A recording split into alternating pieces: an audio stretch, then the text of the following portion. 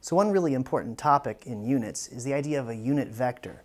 And all a unit vector is a vector with length 1. Now, there's some special notation for unit vectors. If you have a unit vector u, instead of writing this half arrow on top of the u, you'll often see it expressed as u hat. That's how this is read, u hat, with a little caret on top of it. So here are two special unit vectors, I hat and j hat. I hat has components 1, 0, and j hat has components 0, 1. Now, any vector can be written in terms of I and j. For example, the vector 4, -3 can be written as 4, 0 plus 0, -3. And this is exactly 4 times I. 4, I hat, plus, and this is -3 times j. And I can actually write minus 3j. So this is how you would write this vector 4, -3 as a linear combination of the unit vectors I and j. And this is often the way vectors are expressed in math classes, science, engineering. So let's do that for a bunch of vectors. Let's express in terms of the unit vectors I and j.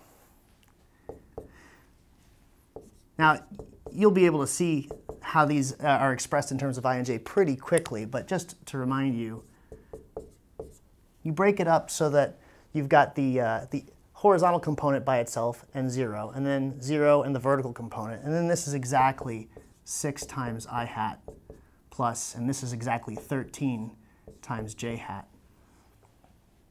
And then here, I won't bother to separate these. You can probably tell that this is -9 times I hat plus 0 times j hat, which is just -9 I hat. It's not necessary to write the plus 0.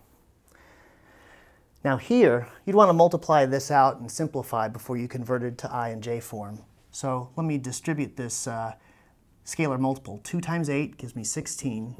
2 times -11, -22, minus. 3 times 5 is 15. And 3 times -8 is -24.